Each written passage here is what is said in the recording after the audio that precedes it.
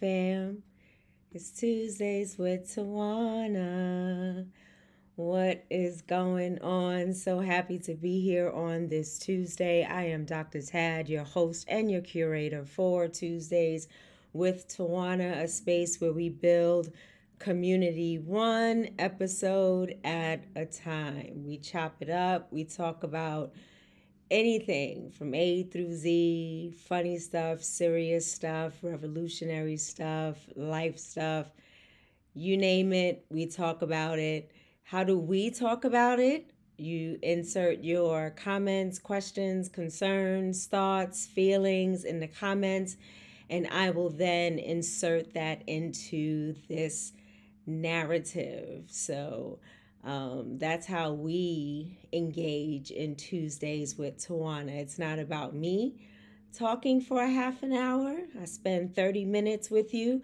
It is about engaging all of you in a conversation, a dialogue, sharing, learning, growing, being, understanding, overstanding, supporting, and even agreeing to disagree. There are times when if I have a thought, opinion, and experience that you don't understand or don't agree with, we talk about it.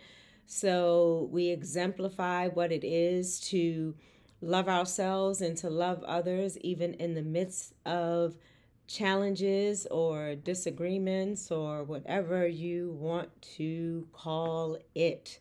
So for today, it's so interesting because it's a struggle for me to show up at every Tuesday, right? There are times when I'm like, no, I'm not gonna do it, and then energy, spirit, the universe is like, no, you will do it, and I'm like, okay. So for today, hey Tony, so good to see you. I love you so much. I hope that your weekend and your Mother's Day was absolutely as phenomenal as you are. I had an opportunity to preach on Mother's Day virtually. At the church where Reverend Carolyn Habersham, Mother Carolyn, preaches at First Presbyterian Church of LA. And I must say, Tony said, get somebody else to do it. Oh, hey, Mother Carolyn. I didn't even know you were on. I was just about to talk about you. So your ears might have been buzzing a bit. Hey, what's up, Tammy? My beautiful niece doing big things for Black beloveds in the podcast world. So grateful for you, my brilliant, beautiful niece. So yeah, I had an opportunity to preach and to experiencing the preaching moment at First Presbyterian of Los Angeles, and I haven't preached a Mother's Day in quite a long time. And it definitely, as most or all sermons, take just some prayer and research and conversations, and especially since I forgot which one of my beautiful beloved said to me, Tawana, I understand that your mother has been gone for 30 years from this life, and you are still a mother. So finding that, that balance of grief, still grieving the loss, the physical loss of my mom, and celebrating the fact that I am a mother. And not only am I a mother, I am the mother of two phenomenal Black beloveds, Eric and Kaisha. Some of you know her as Darylyn. I also call her Diva. They are absolutely just beautiful souls. They are educators. They are funny. They are caring. They have been my caregiver for quite some time. So celebrate that. And it's okay to do, guess what? Both and. I was in a meeting earlier, and one of my colleagues uses that term a lot as well, because we're not either or. It's not you're either going to grieve your mom or you're going to celebrate being a mother. No, you can do both. Surprise. You can be angry at the way, you know, the relationship with your parental is not as nurturing or positive or as loving and giving as you experience that part of mothering through others. You can be angry and still love the fact that someone else has come in and cared for you, or the lessons learned from, you know, the challenging relationship that you may or may not have had. So let's see. Tony says, closing my office door and eating Mama Loves food while I engage. Can we just pause for a moment for a praise moment? Mama Love could cook. Y'all don't understand. I want some. I'll make sure when I come back to New York, we have dinner together. Look who's on. I was just talking about you too, beloved. My daughter said great sermon. I got the form. Sorry. I got the term mothering from you and have been mothering these students for 10 years. They are all up for adoption.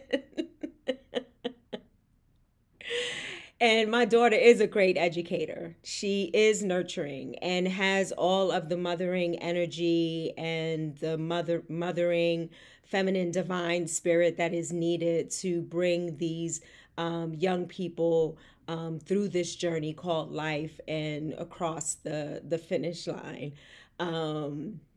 Oh, thank you, Tammy. She said, yes, you are. Your children are phenomenal. Tony said, they are as dope as they come, my forever babies. Yes, Darylyn, you're getting some love on the line. Yeah, let's show some love to these educators. Tanisha is in education. My daughter Darylyn is in education. They're both on. Let's give them some love because we know that educators are just not honored in a way and in a space and financially the way they should be, as they are caring and mothering these children. For all different reasons, not whatever reason, for all different reasons, whether it's not happening at home, it's challenging to happen at home, it can't happen at home, you can't give what you don't have. So if you weren't raised a certain way, you may tend to either do the same things that you have experienced, or you're very intentional about shifting the narrative and doing something different. Some parents don't hug, they don't give their children words of affirmation, and you may say, you know what, I don't want to be that way. That did not work well for me, and I had to put in the work. I had to go to therapy. I had to have mentors and mothers and aunties to teach me to love me so that I can love my children. Tanisha says, I deal with the grown folk. They are up for adoption too. Yeah, I'd rather deal with the young people. When I was the youth and young adult pastor, and then was moved into the executive pastor position, I was like, I don't want to work with the adults. I want to work with the young people. That was my joy. That's probably a different podcast. Let's move on. So, so Mother's Day, had an opportunity to preach and really talked about the different facets of Mother's Day and mothering. I learned that term years ago through Mother Carolyn, and through womanism about mothering and how it's more than a patriarchal, defined feminine approach or stance in life. It's more than, cooking and cleaning and ironing and, doing those womanly things that, and for those who will be listening, I am putting up the air quotes, that men may have defined. So, yeah. What's going on? Good to see you, Reverend Taylor. Yes, in the building on today. Yes, love the kidlets. Amen. So, it takes us out of this binary space, these binary norms that patriarchy has placed on our shoulders, because there was a time when we could not vote, we could not work, we couldn't wear pants, we couldn't, say certain things or do certain things, and it was very patriarchal and very demeaning and degrading and marginalizing and downright just abusive. When being abusive is when you have this power and control and over another, and you by any means necessary make sure that they stay in the place that you want them to be in, right? So and then how that control is exhibited is different forms of abuse. So you have verbal abuse where, where's my dinner? I come home from work and where's my dinner? And my voice might be raised, or, it might be physical abuse, whatever it is. It was quite demeaning for women during up until recent years. And we're still fighting because once we have made strides and made things happen and made the changes that we needed to make, we vote. And it's not because someone just gave us the opportunity to vote. We fought for that. We fought for the right for our bodies. We fought for the right for same gender loving couples and marriage. We fought for the right to be in the C-suite, if you will, or to have our own businesses, or we fought for the right to have our choice to stay home and care for our. So it was our decision, our choice, our bodies, our minds, our souls, our spirits. And now the same patriarchal white group is now trying to bring us back into the 50s or even prior to the 50s and trying to take away all of our rights.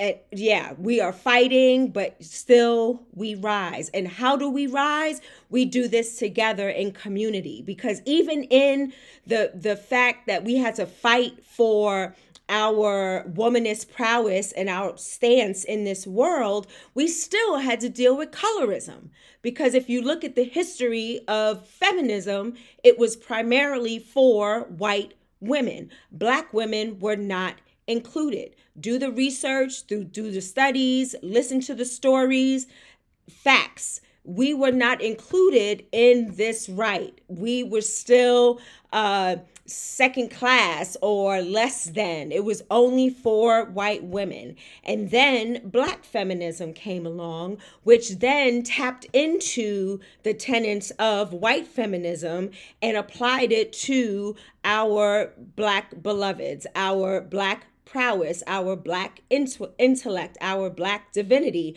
our Black community. But there was still something missing. I mean, you have wonderful Black feminists like, Bell Hooks, or my brain just went blank. You have amazing Black feminists who still continue to fight the good fight. And then you have womanism that may have been created after feminism, but it kind of gave Black feminism something to tap into other than whiteness. It gave Black feminism an opportunity to say, I am tapping into this womanist prowess of getting my power, my strength, my independence, my liberation from Black voices, from Black experience, from Black artists, from Black scholars, from Black mamas, from Black communities. I am now tapping into that to get my information, to get my strength, to garner my strength, to then build community without having to seek white people to give me permission to be the Black beloved that I am, the Black woman that I am, the Black femme or Black non-gender conforming or Black queer, whoever you are and however you show up in this world. You are divine, you are a human being, and you are a Black beloved. So we now are fighting, and white women are still on, this in this place where they're voting for number 45, and they're, still trying to block our voices and our agency. And so we have to build community using the power that we have. And it's power that we have. And I think it's Alice Walker who said a quote similar to, some of us don't use our power because we don't even know that we have it. Or we don't know that we have it, so we don't use it. And we have this amazing power that can bring us together. And you know what? Other people will then follow. That's how it's been, with our culture, with the arts, with our academics. Everyone follows the leader, which is the Black woman and the Black beloveds. Full stop.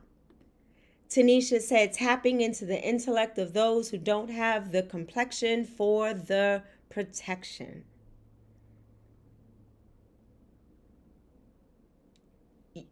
You don't have what we have, so you try to take that away, white supremacist, white power, white culture.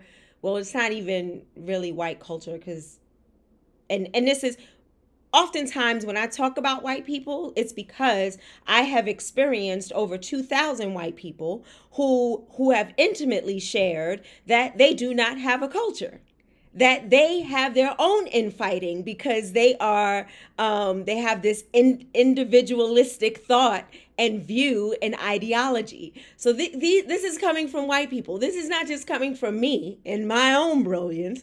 It is coming from the experience of white people who are struggling with their whiteness because of some are struggling, some are just denying it, like politicians who are trying to erase history and say that things didn't happen and Black beloveds weren't enslaved and so on and so forth, because of their own guilt and shame, because of their own I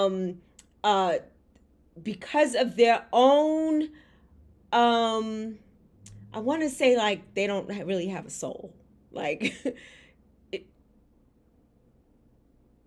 they don't have a soul that then speaks to the heart, that then speaks to the mind, that causes them to act and behave differently in a loving and communal way. It's missing. It's missing. What culture are they tapping into? We came from a beautiful culture that was full of beautiful divine prowess and dancing and eating together and family and extended family and music and song and language and all of that. We have that to tap into.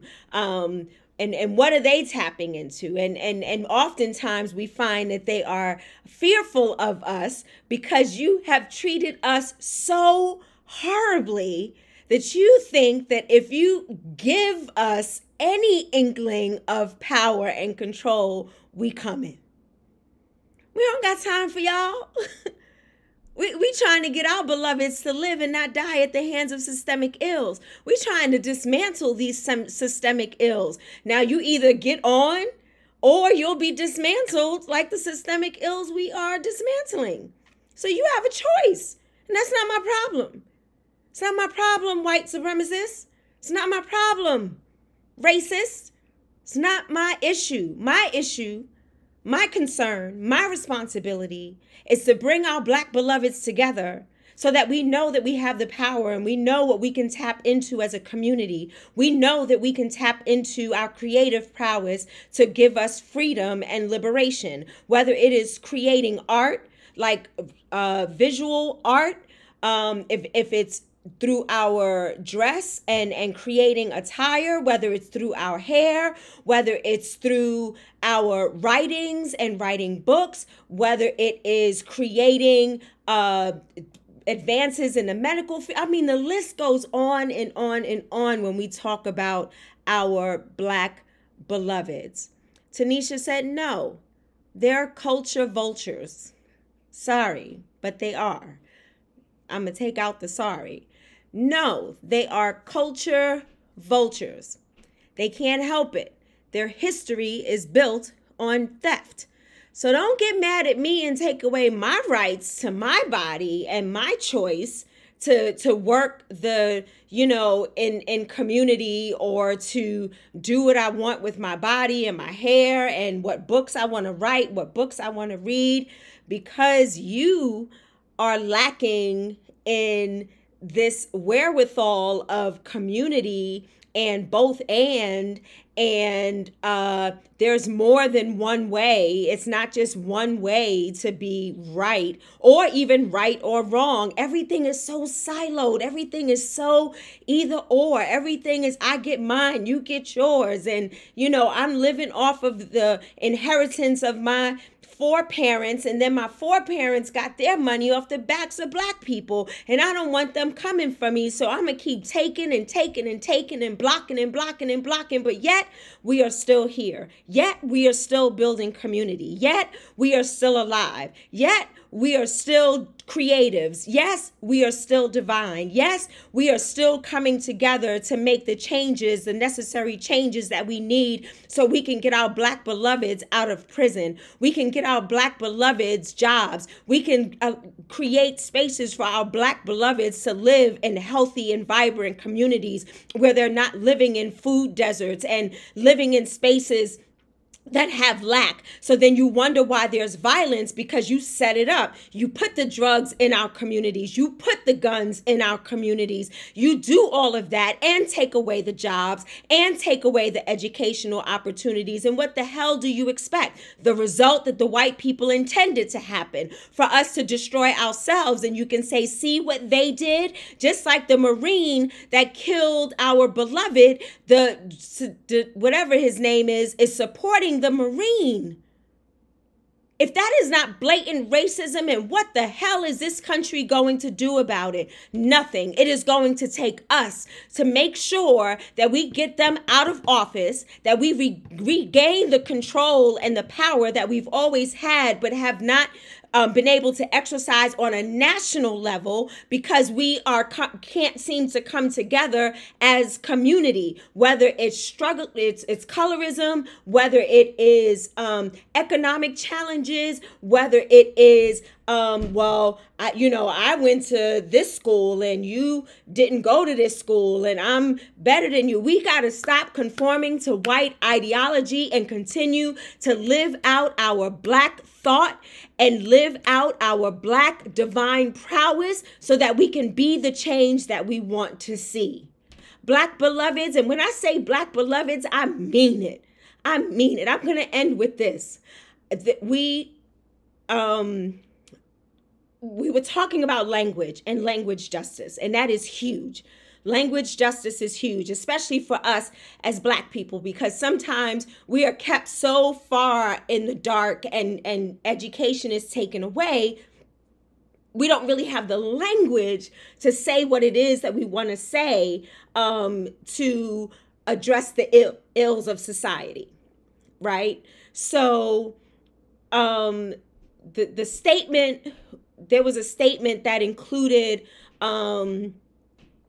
Black queer folk. And my beloved asked me, how do you feel about that, being a cisgendered, heteronormative Black woman? And I thought about it, because my initial thought was, well, why not say woman? And then I had to check myself. And I said, if I truly believe that we are inextricably bound, my humanity is caught up in your humanity, I really shouldn't give a fuck what it says, because you are me and I am you. So if you want to say black queer, that is a part of me.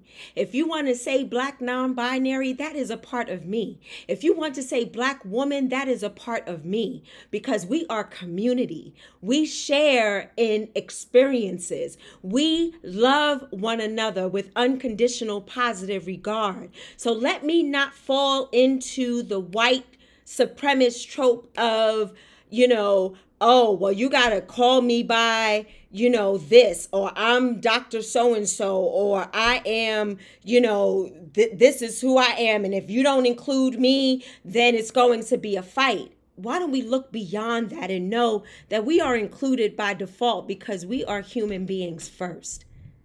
We are human beings first, and we are black beloveds, and we are to love and to support one another.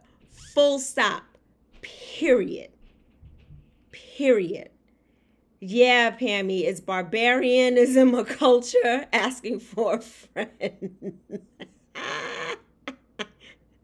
It is today. Fight me, anybody. Hey, Elaine, good to see you. Glad you could join. So Ubuntu, absolutely. So I had to check myself and my heterosexual privilege, because privilege is about when you then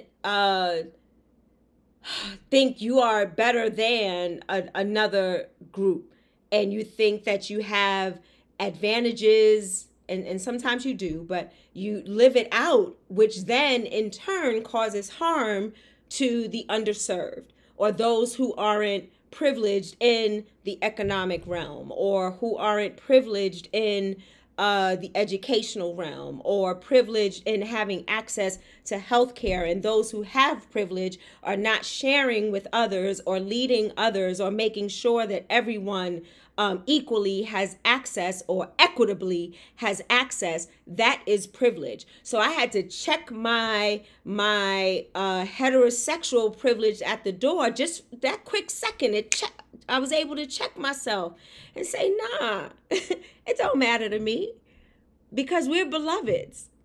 And if I truly believe in this, then I have no problem. I see myself in you and you in me. That's like when we say namaste. It's the divine in me that sees the divine in you. So why would it matter if you put woman first, or queer, or femmes, or non-gender conforming, or they? We are all community, black beloveds. We are community. And we have an opportunity to come together to fight against the status quo, to fight against the systemic ills, to get people out of office who are in Florida, Tennessee, Texas, Missouri, Missouri, and other places. We have an opportunity to make the change. We have a huge election coming up in 2024, and that's not the only way that we can fight this fight, because the system is still designed by white people, and it wasn't designed for us and to work to our advantage. So there are other ways that we can fight. We got this, and we need to collectively use it and use our power.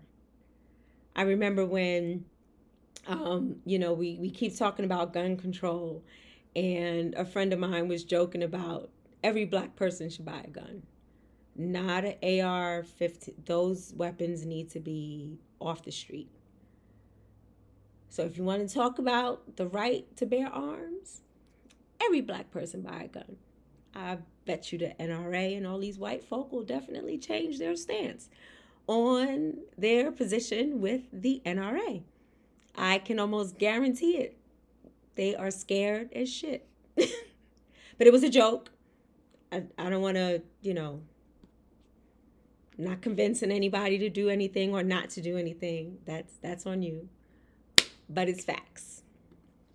It is facts. Javon is in the building. I love you, beloved. The Reverend Javon. Yes, facts. So, with that, uh, my black beloveds, what are black beloveds? My black community that I love beyond measure. Beloved. You can twist it and turn it and describe it in so many beautiful ways. And that's one of my favorite words, and I don't use it lightly. Not everyone is a beloved in my world, but you are. You are loved, you are seen. I see you. I love you. Keep doing what you're doing. Keep building community of black beloveds. Mother Carolyn said, then they try to legislate that black people can't buy guns. Of course, of course, of course. People are in jail for marijuana that's legal. Yeah, the list could go on and on. We could talk about this for hours. But it's something to think about. Think about your black beloveds, which is your community, which is what we build here at Tuesdays with Tawana, one episode at a time. I love you to the moon and beyond. Thank you for joining. Thank you for engaging. I love it when you engage in the comments. It just gets me so excited. And I hope to see you on next Tuesday. Inshallah. Later.